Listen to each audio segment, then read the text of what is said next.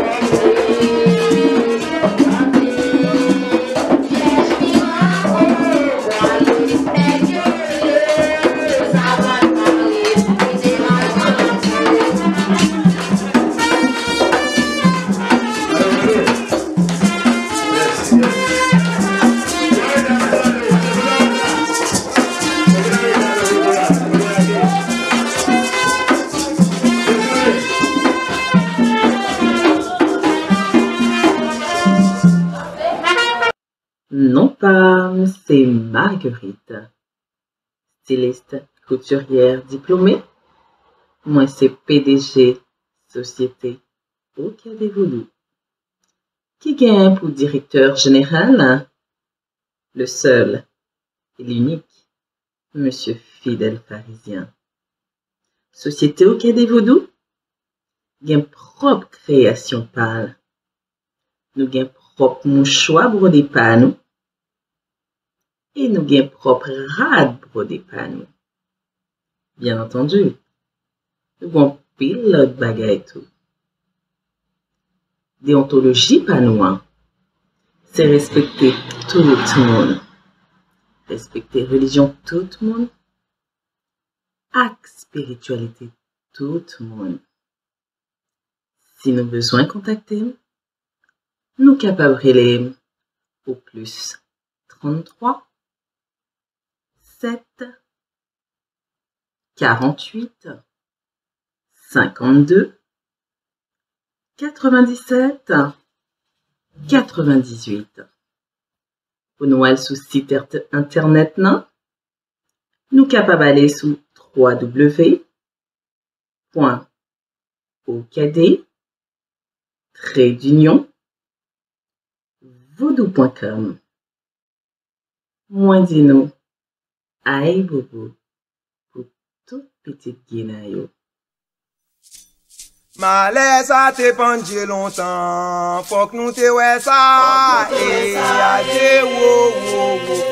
Malais qui l'a dit d'antan, faut que nous te ouais ça, yé.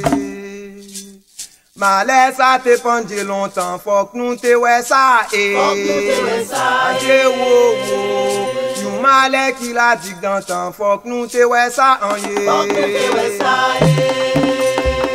Mettre la bonne nous jouons, mais pour nous vivre chaque jour, malaise à te pendé longtemps, faut qu'on te ouais ça, malais qui l'a dit longtemps, faut qu'on te ouais ça, comme si la vie n'a pas payé pour ça, you know mo, qui pas respecter ça, pour ça, tout est ça.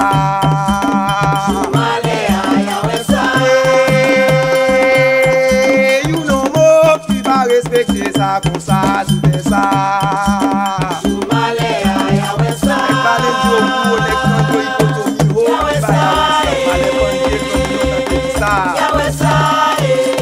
Malais ça te pendé longtemps, faut qu'on te ouais ça. Malais qui l'a dit longtemps, faut qu'on te ouais ça.